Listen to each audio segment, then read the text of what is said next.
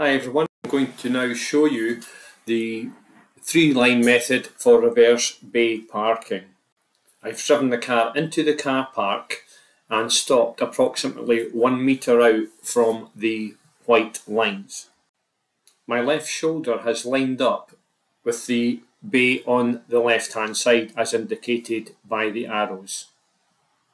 After carrying out all round observations, I am now ready to reverse the car into the bay, 3 bays away. And this is what the 3-line method means.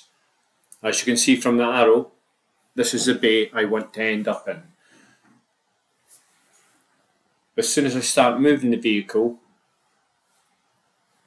I put the full lock on. As you can see, I'm starting to move back. I've turned the hand down to the left hand side, so I have the full lock on, and as soon as I see the left hand line coming into my view, I then know I am going to enter the bay. So I can make adjustments at this time, keeping the left hand down or right hand down, making sure I move the car slow and the steering quickly to ensure I end up nice and square in the bay.